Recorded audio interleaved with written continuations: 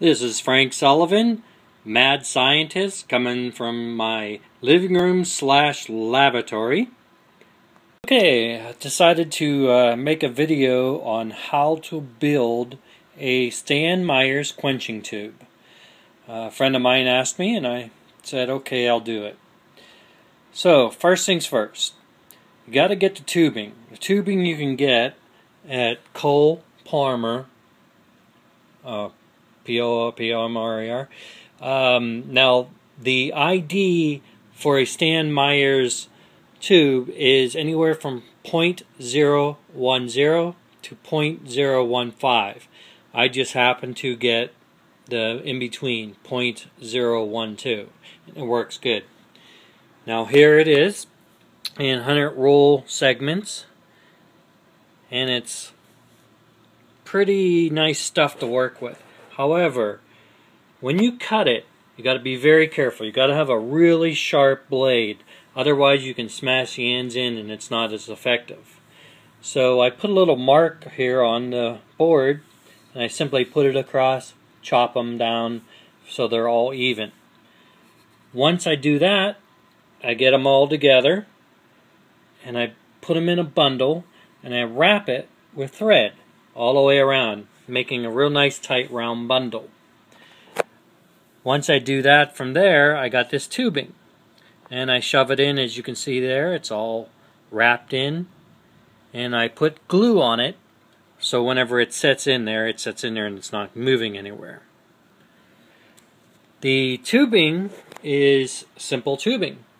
This is all it is, and it is 1/4 ID and 3/8 OD type tubing.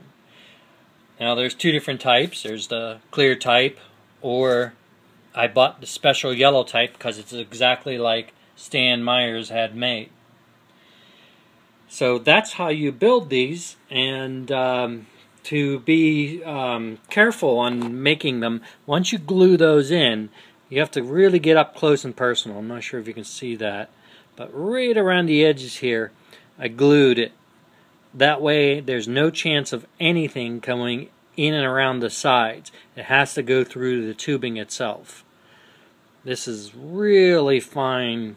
Well, there's no way you're going to see that unless you put it underneath a magnifying glass. So I hope that helps with people that want to build these, and they do work really well. I've tested them several times and they work great. Also, just to mention, the original Stan Meyers quenching tube has 30 holes in them.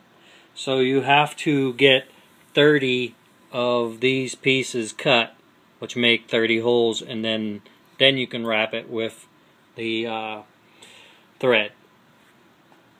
Now once you got your 30 tubes in a bundle and you put them in the tubes, it's not going to be exactly perfect. It's amazing how you can try, but there will be larger ones and out further, and that's okay. Make them a little bit longer.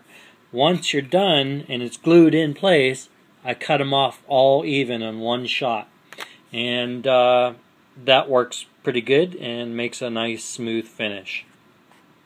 Okay, last but not least, whenever you go for this tubing, there's a little thing about it. The company is funny about selling to normal people, so you gotta have a business. Fortunately, I actually have a home business and I was able to get it. If you're trying to buy it and you don't have a business, they probably won't sell to you. So that's just my little word of advice for you to be able to purchase this.